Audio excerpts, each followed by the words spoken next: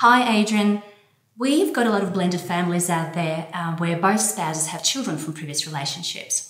And sometimes those relationships don't last. So what do we actually do to prevent any mistakes that could happen? How do we protect those clients? Well, I think, Natallia, getting good advice from the start is imperative. Being fully informed and making sure that you go into this on the same page, preferably. So what that means also is, are we keeping what we've got separate? Are we being full and frank about what we earn and what we have? Or aren't we? So talk about money, because that's what happens.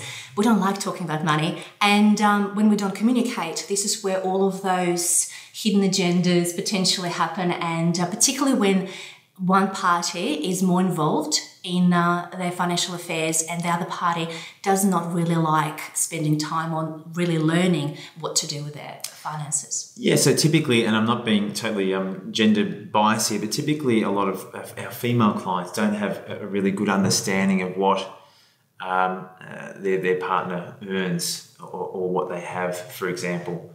But second time around, if you're going into it, you need to have those conversations. And you need to protect each other's assets, I think, before you go into it. Yeah, absolutely. That sounds great. Thank you. Thank you, Natallia.